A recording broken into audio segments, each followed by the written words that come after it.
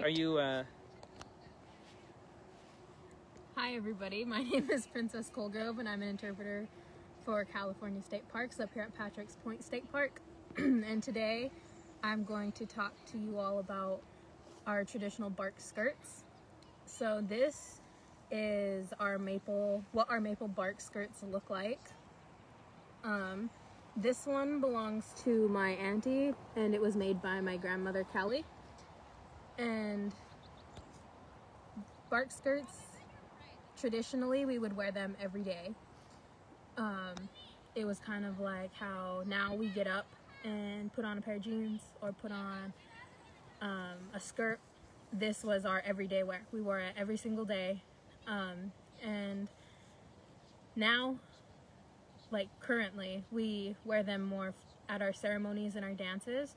And when, like I've talked about before, when our girls have flower dances, the flower dance girl and her family go and gather bark and they make a bark skirt similar to this one, and it's worn during her flower dance and at most ceremonies after. And so after our girls have their flower dances, they have a bark skirt that they wear through the night of our ceremonies at brush dances, and they wear them at the jump dances and different ceremonies that we have. This particular one was made, like I said, by my grandmother Callie, and everybody has their own kind of trademarks. So on this one, on her skirt, she puts a braid along the top, and you'll see in different bark skirts that a lot of them are different. Some of them are just folded at the top, and some of them are, you can't see the top. They just have the bark that hangs down. And other people put shells. This one has both shells and a braid. I have my own bark skirt, and in mine it has this braid, and it also has coins from the 1700s that came from my great-grandfather. And so everybody's bark skirt is personal to them, so that's why we add these things. I'll stand up and hold it for you. And they hang like this. And so they're used up and down the coast. And everywhere that you go, they might look a little different. So for some, they are a lighter color depending on where the bark was gathered. And so some will be darker, like this one. This one is a little bit darker, and others will be very light. So they'll be lighter shades of brown, and you do gather them in a certain season. And it comes from a sweet maple tree that we have all up and down the coast here, and they grow kind of in dry areas, but that also get a lot of moisture. Are there any questions that anybody has so far that we could answer? how do you put on the skirt? You wrap it around your waist, right at your waistline, and it's tied. And generally, we tie them pretty tight because they are not super long. Can you wear more than one bark skirt? Some people do wear more than one bark skirt. They layer them on top of each other. Generally, it's just the one bark skirt that people wear, but you can layer them.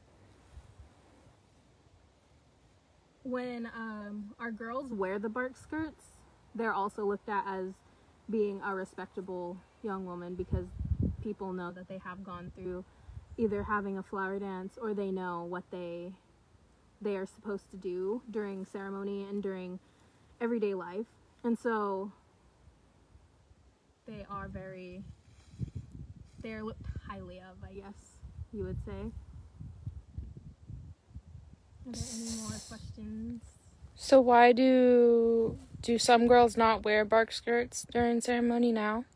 Yeah, there are a lot of girls that just wear cloth skirts, but it's because not everybody has access to a bark skirt. It's not because any certain reason. Everybody just has their own situations. And so when girls do have access to bark skirts, they generally wear them. Are they comfortable? Sometimes they can be comfortable, sometimes they can be a little itchy, but for the most part they are pretty easy to wear and pretty comfortable. Do you wear anything under your bark skirt? Personally, I wear pants or shorts or a long skirt under my bark skirt. A lot of people do that too, I know. One ceremony that we wear it for, other than the flower dance, is our brush dance ceremony. And during that time, we dance all night. And so through the night, we wear bark skirts until the morning when we put on shell dresses. Are there any other questions? Can you talk a little bit about what happens when the strand of bark gets dropped? Is that? Yeah, so what we believe and what we tell our girls is to take really good care of your bark skirt and not let pieces get really thin or kind of straggly, because when they fall off, our old people used to say, or still tell us, that when bark falls, if a boy comes and picks it up, that means they're going to fall in love with you. And so me and my older cousins are always kind of picking up the bark behind our younger cousins and behind the girls that we dance with, so that boys aren't picking them up. I'm going to check our Facebook for more questions. We're on Redwood Interpreter. Yeah, let's see if we got a few more questions. I'm just trying to open up the chat right now. Maiya, you're asking great questions, though, if you have another question. Do you love your bark skirt? I love my bark skirt personally. I've had my bark skirt since my flower dance when I was 13 years old, and I still wear it all the time. When we store them, we roll them so that they don't get torn or different things, or we put them on kind of a mannequin. A lot of people have different mannequins that they put their bark skirt on and leave to air out or dry out. Another thing about the bark skirts is that they can get completely wet and they dry really fast. And so during our flower dances, our girls go down to the ocean or down to the river and they do a spiritual bath, and you can get waist deep in your bark skirt in the water, so that you can do whatever it is that you need to do, and you just kind of hang them we hang them on the side of our houses or different ways so that they can dry, but they can get completely wet and they don't mildew or mold or anything. Why do you hang your skirt on the outside of your house during your flower dance? So during the flower dance, we hang our bark skirts on the side of our house so that people that are walking through, or the people that are camping with you or your family members, know that you're in the house and know to kind of stay a distance from that so they don't see you, because you're not supposed to be seen during that time. And so when the bark skirt is not hanging on the side of the house, that means she's not there at the moment and she's on her run. This is only during her flower dance. Yeah, this is only during the flower dances. What kind of bark is used? It's a sweet maple bark, and when we gather it, we only take what we need. So you'll only take a piece off of the tree about that big, and we peel the outside layer off first and leave that because we only take what we need. And the maple trees that we use,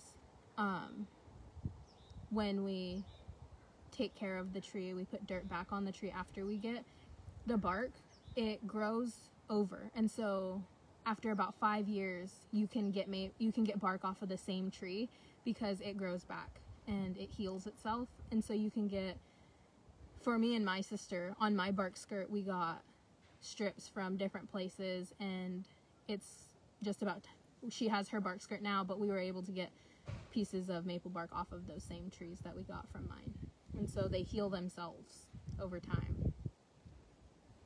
Do you just gather, or does your family gather?